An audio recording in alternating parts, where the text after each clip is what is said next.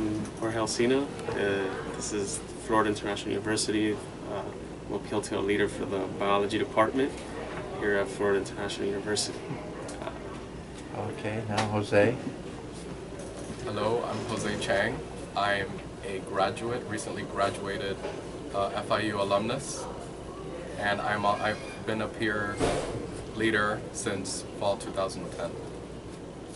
Thank you. And David? I'm David Diaz. I'm a current biology major. I'm one of the leaders for Biology 2 in the PLTL, and this is FIU. Asking you one question where you have to, you're working with your neighbor, but it's just the whole class partaking in it, and the NDLAs just come in, they tell you 2-3 things, and then they walk away to go help another student. There's no real communication. Yeah, there's nothing going on. There's no discussion, no aid, and your peer next to you is just as clueless as you are. Yeah. Whereas when we, in PLTL, we all sit together. Now, some of the students together, they might be a little bit clueless sometimes, but it's a whole discussion of everybody. So you guys know the difference. You know what they're missing. Because we've all experienced it firsthand. But so is there some okay, the space? Pretend that space thing isn't real. Do you think that there's a what's the word? Do you think it's like a panacea where the professor in chemistry says, well, yeah, we have some kind of peer facilitated thing already, so we don't need something more? Yeah. I believe it's that. And it also is, at least for organic chemistry, because I haven't worked with Gen Chem, I've worked with organic chemistry. Each teacher is its own person. Like, I taught for one teacher, and I've had kids who would come from the other teacher and like, oh, can I sit in your tutoring session? I'm like, I teach for her. Like, I teach her chemistry, I teach in her order, like however she's teaching her organic chemistry. I can't, really assist you because you're doing another topic. So I feel like in chemistry it's kind of like that too. While here, biology, they all use the same book, pretty much either going through the same steps and the same, Yeah. So it's a little easier to I don't think the administration understands, because they care about the numbers, right? They care about what's working and what's not working. Yeah. I don't think they've seen, because they're the ones I feel like who call the shots on who gets the space, who gets priority, quote unquote. They haven't been presented what we're talking about, the research that they've been conducting all these years. They haven't, I feel, seen the numbers that will give them the reason to, hey, but we need to allocate more space. The thing is, my experience with space is that if you really could know everything, I mean it's hard in a place this big, but let's say you know everything, you'll find that there are empty rooms, of course, that aren't being used. And if you could schedule those, you'd solve that problem. So, I took a course called Biology Education Seminar led by Thomas Pitzer here at FIU and Jose Alberte. And in that course, we, amongst the pedagogy and the learning theory that we discussed, we also discussed the problem at FIU with PLTL not being, adopted widely. And one of the things that we really focused on was attention and marketing, and this has been discussed over and over again, right? How to communicate the importance or the effectiveness of PLTL to other I just personally, professors and administrators. I don't see how the programs here aren't adopting it. I mean, if you look at all the here's something I wanted to say. I think the problem with the admissions department too is that they try to offer you quantity instead of quality. Because besides the LA program, they also have certain programs where and I've been a part of it. Some students just sit there as they hand the students as they come in a worksheet. They work on it, they try to figure it out, sign out, and they get extra credit points for that. But the students aren't learning anything. Is that the chem? At the chemist. I first started. Chem buddy or something? Yeah, Chem buddy. I first started ChemPal. I first started in that program, and when I came to PLTL, it was like my world changed. I was like, the facilitation of learning was just so much. It was so much easier, so much better. And then everything that it teaches you, right? It teaches you responsibility. It's refreshing to hear. Responsibility. You need to, the 5-minute mark is there for a reason. You need to be on time. This is something you signed up for. You need to be accountable. If you want to get the credit, if you want all the benefits that come from PLTL, you need to be on time. You need to be prepared, right? It teaches you study tips, study tactics, ways to learn. And then, but even more than that, it's like just community. I met him through PLTL. I've met Jose, and then we've taken other classes, and it's already like a camaraderie. Like, okay, we can study together. We've even done almost PLTL-like sessions outside of PLTL, because we know each other. We've taken classes together. So let me go ahead and do that same group. Like, even we didn't make worksheets, but we would go together, read the book together, things like that. It really is a community. It really, in all honesty, it becomes a family here. You set your pattern once you know that effectiveness. Yeah. I think then we did a bit for French. But they need to experience it. For French? Yeah, we took French together, and we met up a few times to study for that. Yeah. Like, it's not just science; it could be any class you use it for. There's honestly, for David, there might not be a reason for him to have come because he's got so many things. And me and Jose, we had just graduated, but we're back. Because we love being a part of this program. It's honestly a family here. It's just, and we know it works. It was very quick because there were different universities, different colleges were presenting there, so it was a very quick mention of PLTL. But I was there, and I did interact. I did sort of mingle with some of them, but they, it was very brief. It was very introductory. So at that Board of Governors meeting for the State of Florida. for the state of Florida, yeah. And at the Board of Trustees meeting, I really discussed, I went in depth into the actual format of the peer-led team learning program and the benefits of it, which are supported by numbers, and they were interested in knowing more about it. But the follow-up part was, I guess, the impasse. Biochemistry is different. Like all these upper division ecology, they're all different. So it's not just biology. There's other classes too. Mm-hmm. You mean they conduct the workshops differently? Yeah, they conduct the workshops differently. You're learning different. And they should, right? So I don't see what's the big issue if it goes to chemistry. Like it's a style of learning, not biology learning. And it goes back to the RA story. I mean, to what happened with the organic professor. I mean, you're sort of kind of doing your students a disservice by not, giving them the best chances. It's not like all their students are failing, but how many more are passing? Would be passing, with better grades. How many more would genuinely enjoy the subject matter more? Maybe some are on the borderline, and then with the adoption of PLTL, right, and some of these programs, maybe they found a renewed sense of, wow, I never thought of it like that. I love this subject. So one of the things that you may not have heard professors say before, but I think Jim and I really believe it, and I guess Hayden does too. Professors tend to be egotistical. Oh yeah. They're like, I gave the best lecture. I have my class is so wonderful, and I'm telling them everything they need to know, and that's enough. Of course, when the grades come back and they're failing, it doesn't seem to pan out. And then another thing, another issue, another huge benefit of PLTL is, teacher, professor obviously is one person. They can't reach 500 students. Right. So when you break it down and you have them in little groups, not only can they reach out to, students within their class, they can reach out to someone who's taken the class. And, maybe, someone like me, I also teach in the labs here. I do know some of the higher up professors. They can, through me, I can introduce them to the professor, like, hey, this student in particular needs help. Like, it's not just about, You see, talking to you all, and in a way we're just sort of preaching to the choir to each other. We all understand these things, but getting these kinds of stories, either on video or on little snippets of text, I think that's important because those testimonies are real. It's not like, what do you guys have to gain by faking this? You're not faking this, right? So at the end of the day, what matters is the education of the student. Like put all egos aside. What matters is that your students are learning. And whatever it is that you have to adopt, whatever it is that you need to do for them to facilitate their learning, to make it more enjoyable, make it a better experience for all. But at the same time, I also agree that as students, they want to know that if they're getting into a program, which number one, if we implement this workbook idea that they're paying for, they want, they need more than just, hey, I enjoyed this experience. I think that they also need to see the numbers. They need to see the statistics. They need to see this is almost guaranteed. You mean the students? The students, yeah. Students. They need This to is know that almost this works. guaranteed to increase my grade, my resulting letter grade by 1 by one letter But grade. those data already exist. You know, there's 10, 20 years Yeah. of data. So it's a matter of just like making a Showing nice it to them. graph Yeah. and saying here it Yeah. works. And we give them a presentation on PLTL, right?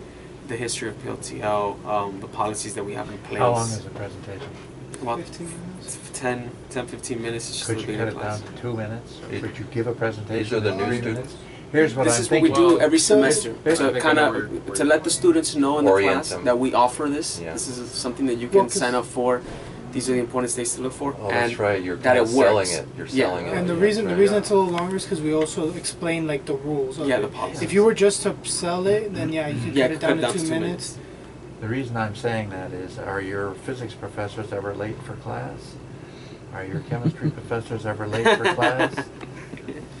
That's true. Also, another thing. You could sneak just in and you We could do a go lot- at the beginning of the hour and trouble say, with propaganda. "Hey guys." a lot of the teachers like it so much that they give PLTL the first day almost like, hey, come in and present it. We want them Yeah.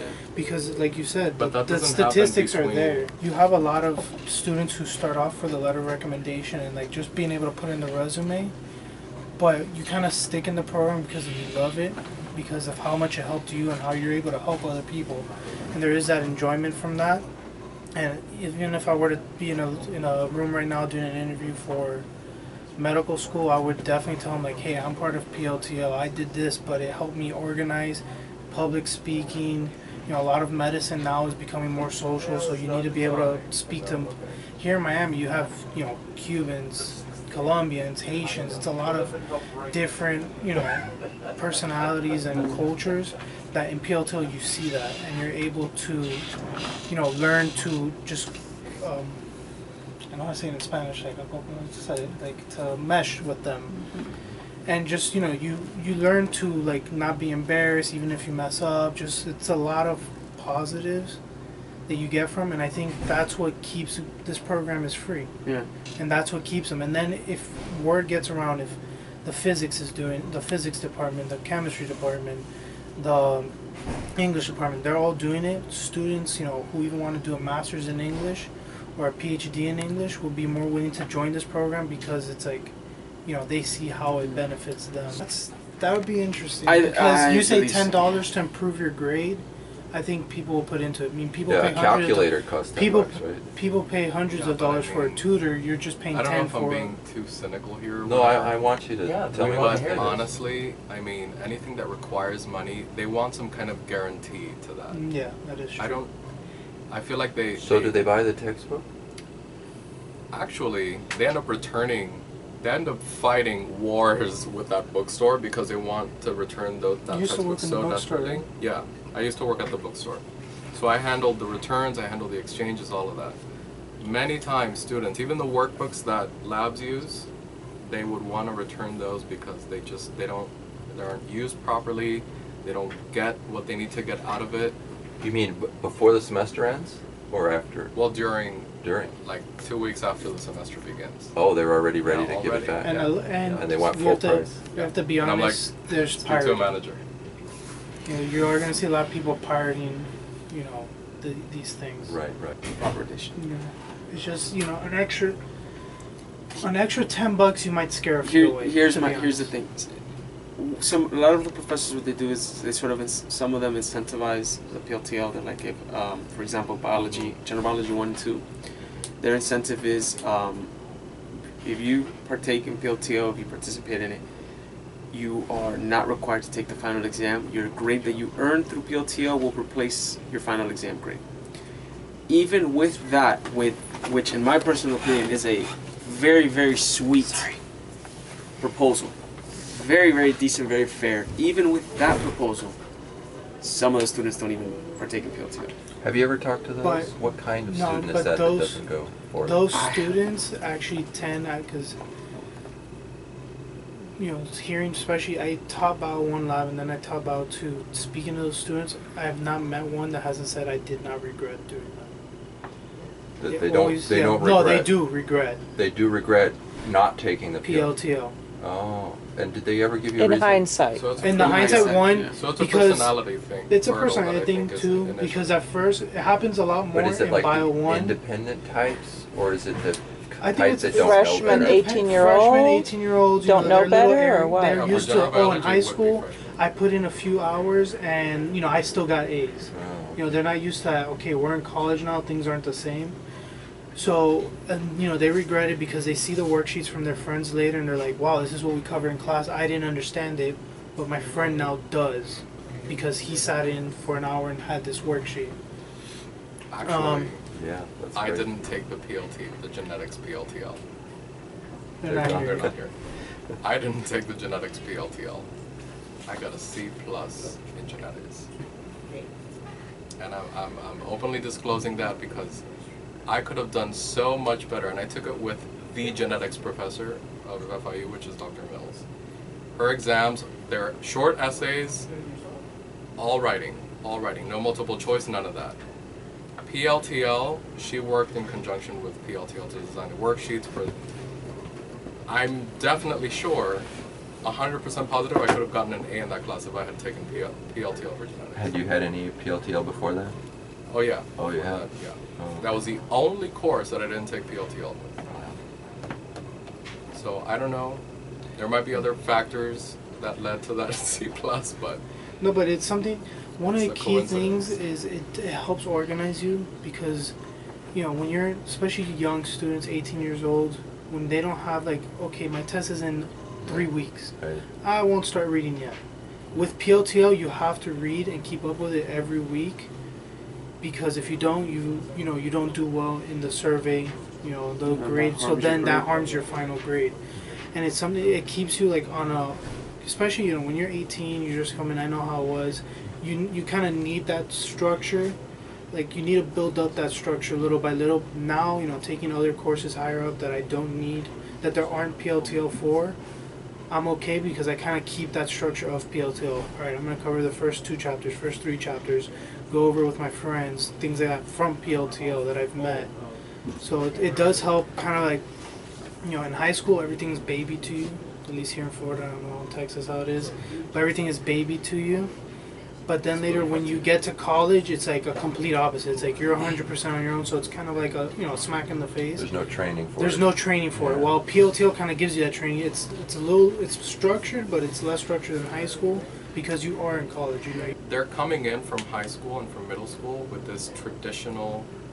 They've been hardwired to think that they will receive the information. It's a one-way direction. The information is going this way. And they get into college and they're still expecting that. And then they see PLTL, they go into PLTL and they're shocked. It's like microwaving a glass of water. It's now hot and now you dip it in ice water.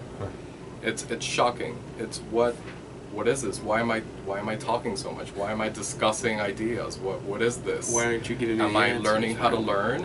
What? So there's a level of education that I think needs to be disseminated in, I guess, what you're talking about.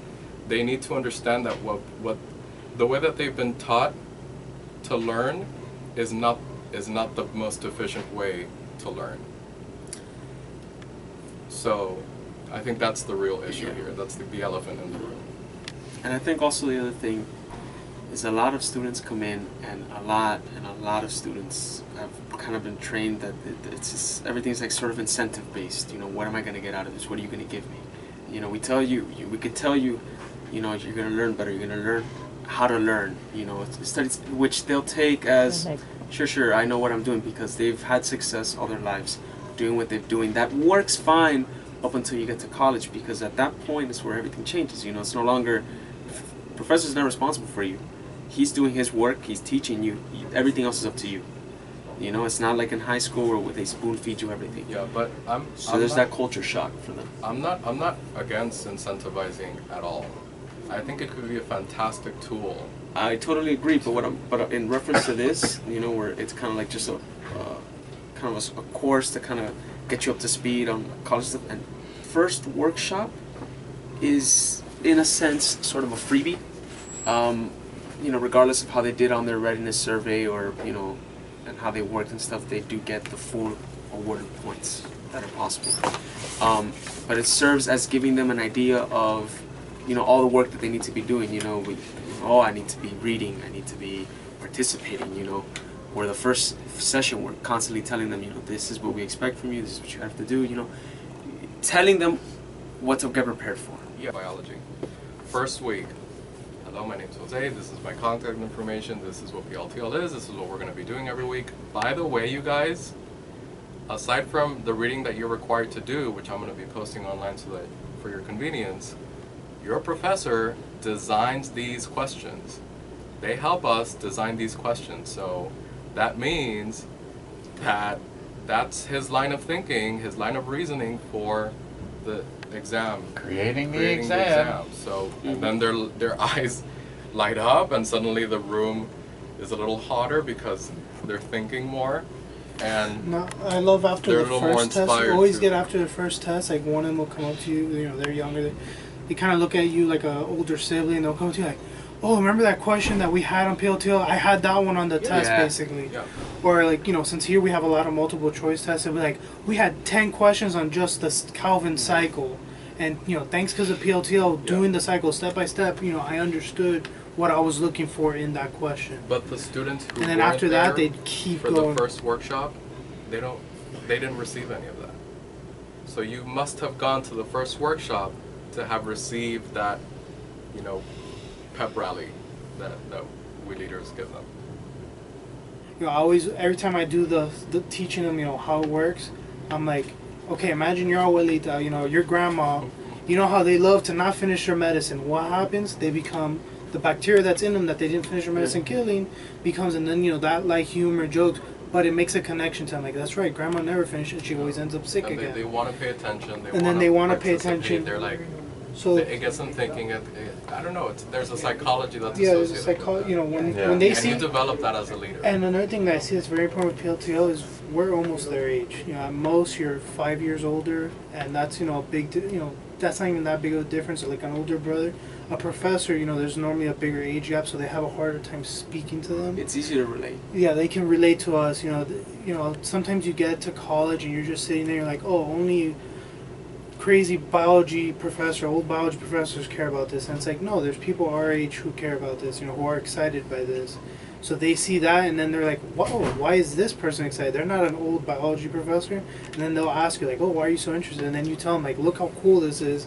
And they just keep going in it. It's kind of like, you got to give them that enthusiasm, right, from you. And then it sometimes it's just, it just attracts them. It gives into them, and it's got to start sometimes. It's got to start also with the leader, which is why we focus a lot on the leaders. And when I used to teach your sessions, you'd get the students coming to you like, oh, I want to be a leader now. Like after seeing how you were, I want to be that for someone else. Everybody comes in here for different reasons. When I first decided to come, be part of PLTL, was there was an old coordinator here. His name was Jason, I think Satterfield, right? Mm-hmm. I remember speaking, I believe it was to Ada.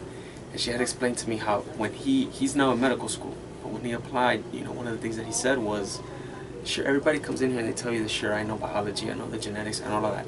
I was part of PLTL. I worked with people, like, I know how this material because I helped teach it. It's a different thing just to say you know it, but then to teach it. It's a deeper understanding, and that was something that I wanted, right? A deeper understanding. But at the end, you always stay for the same thing.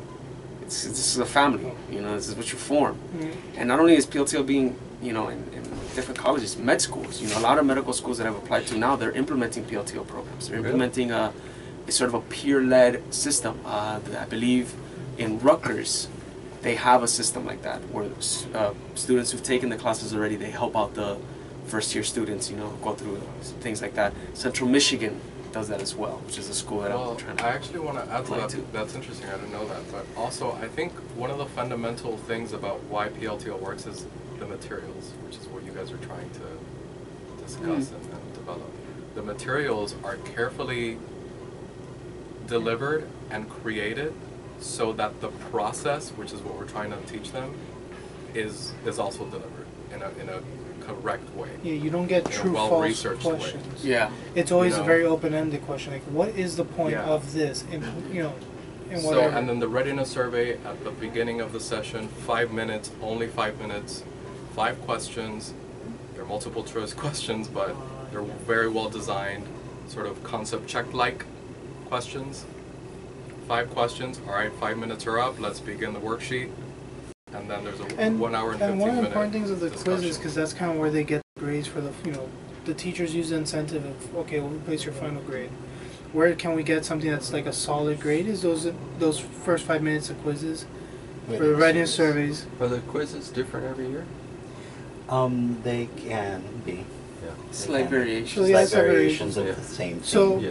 but that's kind of like, that kind of helps the teacher put like a solid note on the grade, okay, they're actually being Yeah, like maybe somewhat personal- tested Evaluated. for, evaluated. But at the same time, it's, again, that's what I talked about earlier, it's the structure that gets you to study better, to read ahead. Like for some students, reading ahead is, oh, my class is in an hour, let me take a look. With PLTL, it forces you, hey, let me read, 2 weeks, a week ahead, and then I'll have time to review, an hour or a day before. It's not learning the material, it's let me refresh on what I've learned. So it's added responsibility, but it creates a motive Yeah. for study. Because, everything Yeah. needs a motive, but it's not, it What- helps a lot.